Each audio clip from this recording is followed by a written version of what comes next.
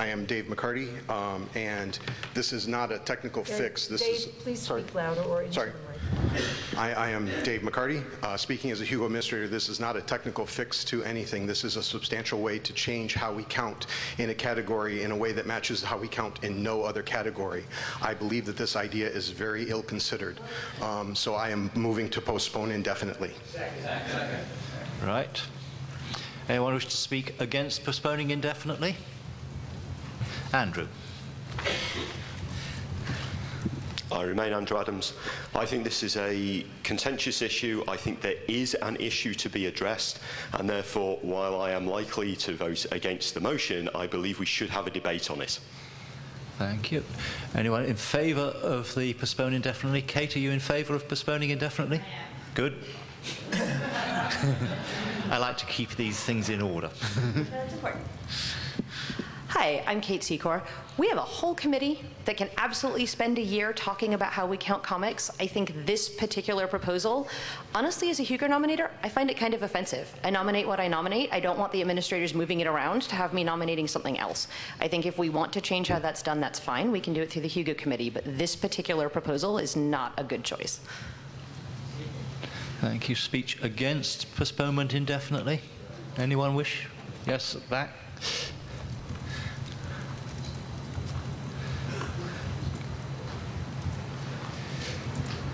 David Bratman. As a former Hugo administrator, I can say that all kinds of issues of ambiguities in nominations come up all the time. The reason for this amendment was that there's particular problems in this category that was felt that some guidance to the administrators in the form of the Constitution might be a useful idea. We leave things open and ambiguous in some other respects, and sometimes we don't want to know how the sausage is being made. But I think in this case, it should at least be clarified that people would understand what it is that's going to happen when they nominate something that in a form or a limitation that is not nominated by other people.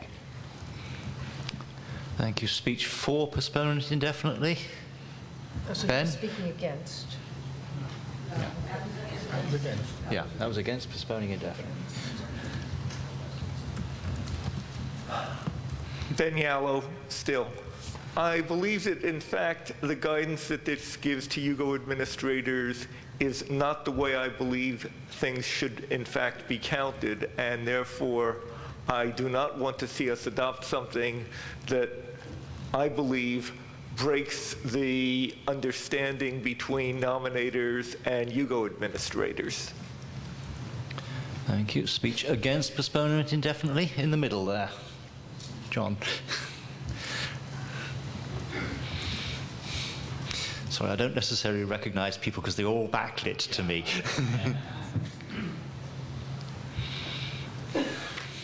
John Lawrence, former Hugo administrator.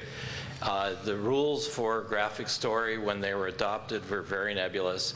And it's been difficult for both Hugo administrators and for voters from the ballots I've seen over the years to really understand what is being nominated. This gives some clarification to it, so I think it should be considered. Thank you. Anybody else wish to speak to the motion to postpone indefinitely? Terry. My name is Terry Neal, and I'm one of the co-sponsors. I would like the business meeting to consider handling this the way we did the earlier, where we do not postpone it indefinitely. We send it to the main business meeting tomorrow, and then they can send it to committee, because I agree that it needs some work, and we would want to clarify things and then let a business meeting at a future Worldcon decide whether or not a year of working on it worked for everybody. So I would not like to not postpone it indefinitely and send it to committee tomorrow. Thank you.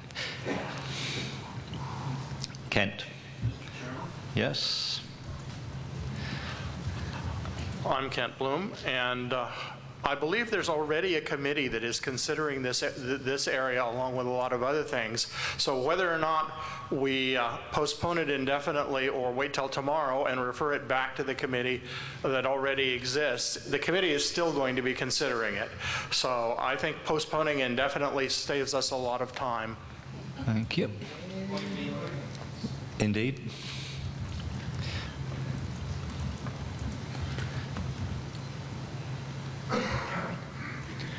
Mr. Chair, Say your name. PRK, Perky, does a postpone indefinitely prohibit the Hugo Committee from reviewing it anyway?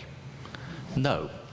Thank you. It would prohibit the business meeting from considering it the rest of the weekend, but it would not limit the Hugo Study Committee. Anybody else wish to speak at the back there? Young lady, yes, you.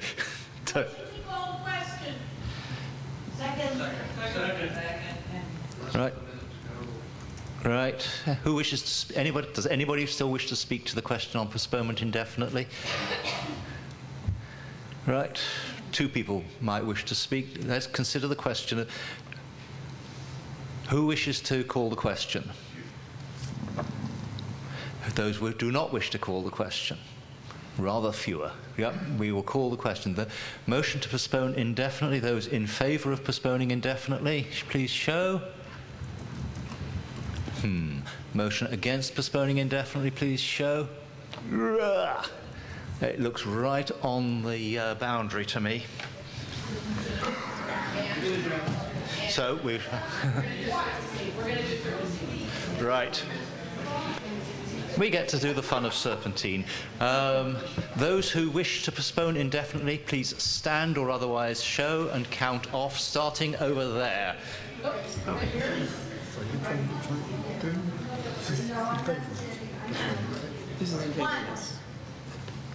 Kevin, you're... Kevin.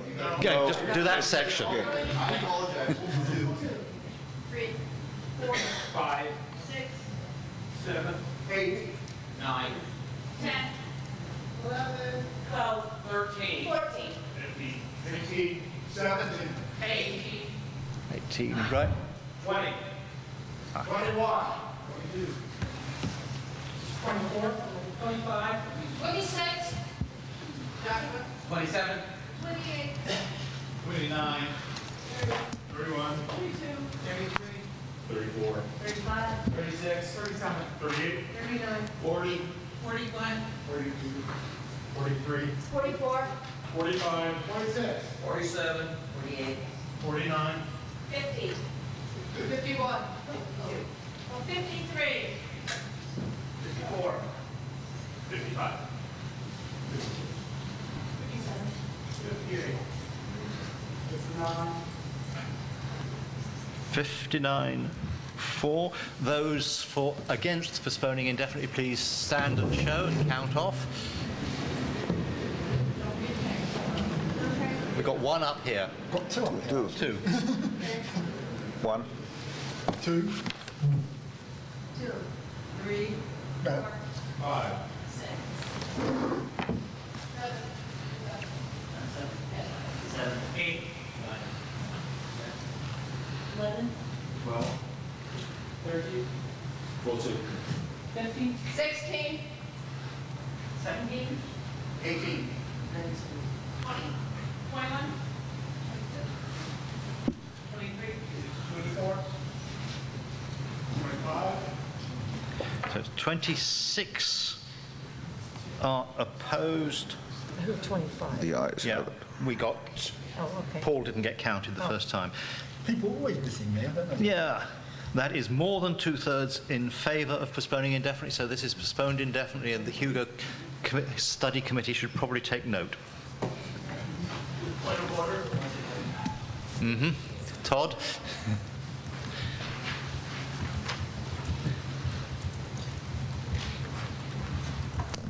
Todd Dashoff. While I'm perfectly willing to have the committee consider it, I believe that our remit is only limited to sections 3.2, and this is in 3.8. Right, yep, correct. Well,